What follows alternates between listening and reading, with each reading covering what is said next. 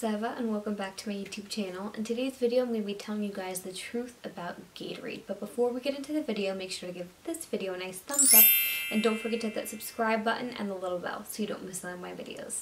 Alright, let's get started. Okay, so today's video is basically going to be answering the question if Gatorade is good or bad for you. Now if you look right on Gatorade's website, you can find that Gatorade was literally developed in a lab and everything, of course, for athletes specifically. So what happened was, we have our athletes, working really hard, they're falling ill, working in the heat and all these kinds of things, and we wanted to figure out why and what we can do about it. I have videos on my channel all about hydration, which I can link right up here for you guys, but basically what was happening is these athletes were losing not only liquids and fluids from their body, but electrolytes as well, and then they weren't replacing them. So Gatorade was then developed to not only improve hydration, but replace, fluids in these people, and also replace the electrolytes and carbohydrates. So even though it's of course marketed as a sports drink, like every Gatorade commercial is, a football player or something like that, it doesn't mean that only athletes drink Gatorade, right? You see great Gatorades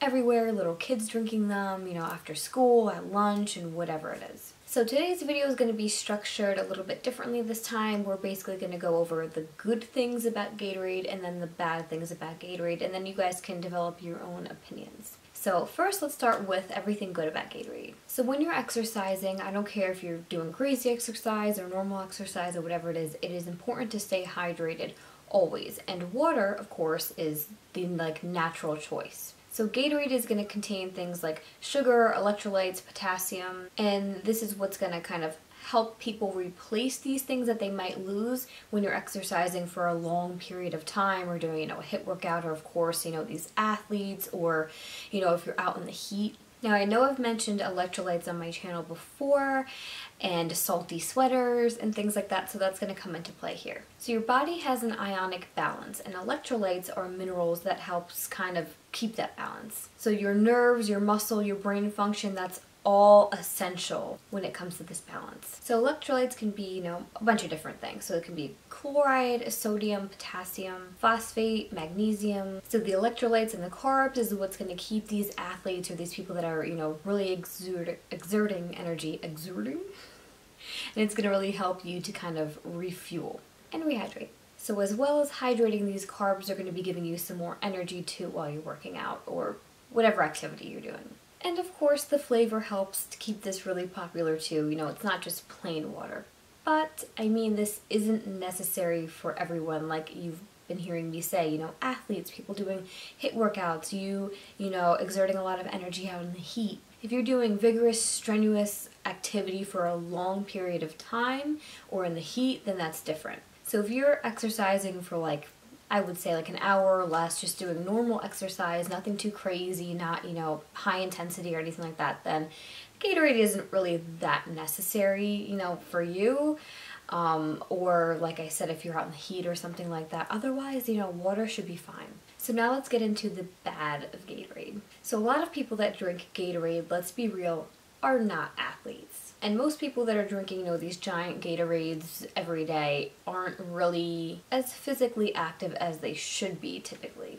So a 20-ounce serving of Gatorade, for example, like the Thirst Quencher or something like that, has 36 grams of sugar. I know that's a little bit less than some of the sodas that are out there, but that's still a lot of sugar. And there was a study that showed sports drinks are contributing to the child obesity issue that we're having and, raising the amount of calories that these kids are consuming for no good reason at all. And tooth decay is a whole other thing, but of course consuming these drinks all the time, just like soda, could contribute to this. Now, like I said, all of this extra sugar and sodium and all these things aren't necessary or recommended for somebody who's not, needing to get them replenished. Over time, you don't want to see any weight gain or high blood pressure or anything like that just from consuming these drinks when you really don't need to. Now, of course, just like our Coke Zero with, zero sugar and all of that, Gatorade came up with one too. It's like a lower calorie Gatorade. It's called G2. And they use artificial sweeteners in substitute of the sugars, which, yes, they have a lower amount of calories, but we all know what I think about these artificial sweeteners. And it's not just what I think, it's what research shows. And not to mention all of the different food dyes and everything else that are found in these drinks too. They are petroleum based, or derived from petroleum, I should say. And they can increase the risk of hyperactivity in children and have also been linked to some cancers. So am I saying you're going to drink a Gatorade and, you know, your child is going to have hyperactivity or you're going to get cancer or something? No, but why even risk it? So to kind of sum everything up, I mean, this is totally up to you what you want to drink or what you want to give to your kids, but it's really not necessary in the typical situation. You know, if your kid is outside playing sports for, you know, an hour and a half in the heat, sure.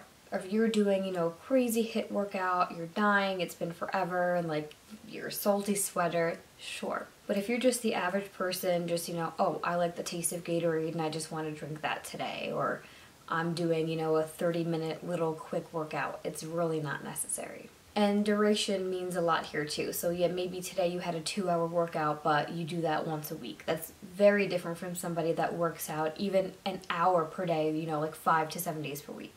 All I'm going to say is water, water, water. Water should be enough. If you want extra flavor, there's a ton of ways that you can do that, but don't just, you know, have Gatorade in replacement of water because you think, you know, oh, all these electrolytes, like I'm hydrated as can be, and that's all that matters, because it's not. But that is all I have for this video today, you guys. I hope you liked it and I hope you learned something new. If you did like it, make sure to give this video a nice thumbs up. And don't forget to hit that subscribe button and the little bell so you don't miss out on my videos. And share this video would really help me a lot. And as always, if you want to get my exclusive nutrition tips, healthy food recommendations, and delicious recipes right to your inbox, then make sure to head over to my description box, click the link, and join the fam. Thank you guys so much for watching, and I'll see you in my next video. Bye guys.